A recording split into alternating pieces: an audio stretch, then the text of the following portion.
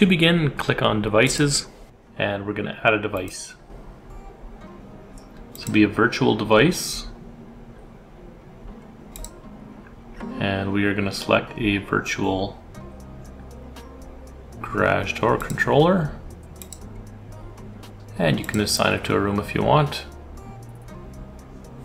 And I'm going to actually name this If This Then That Garage Door, and save the device.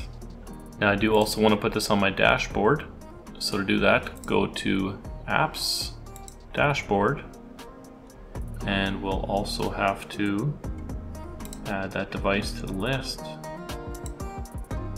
And click on Update, and click on Done.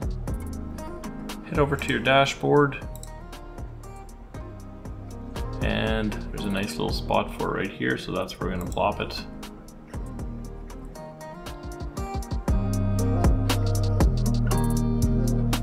There's the garage door, and we're going to make it a garage control and add the tile. And we're going to change the height by 1 here.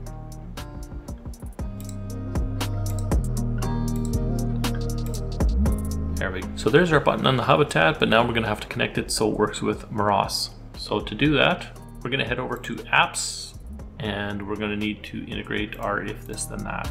This is kind of our link between Moross and Hubitat. The reason we have to use If This Then That for the garage door is because Moross generates a new key for the garage door controller every time that it's clicked. So we're using If This Then That to integrate. So click on the If This Then That integration, and now we're going to select the device we just created. Click on Update, and click on Done. Perfect. Now we have that set up in here. Now we just have to go to If This Then That and tell it what we want it to do.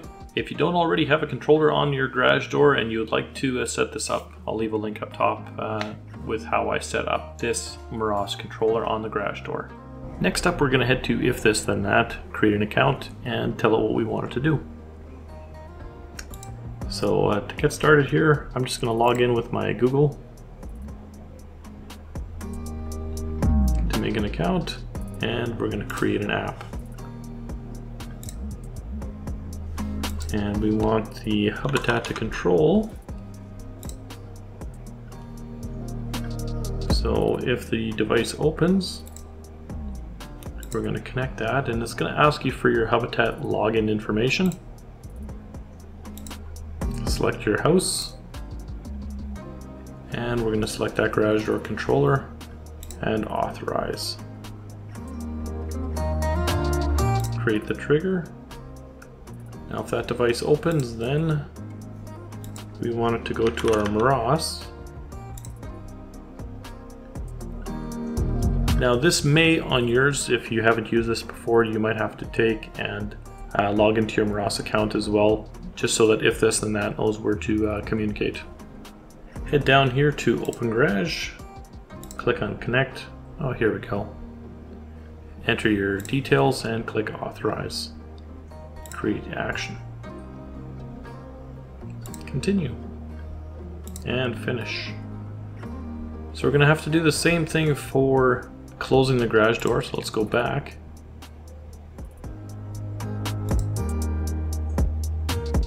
And create another applet. If this, back to Hubitat here. Device closes. The garage door is default selected. And go to the Moross and close the garage. Create action. Continue. And finish. Now if you click on My Applets at the top, maybe later, we should see the 2. If garage door closes, then close garage. If garage door opens, then open garage. And that is set. Alright, now that it's all set up, there's nothing left to do but try it out. So I'll head on out to the garage and let's give it a go.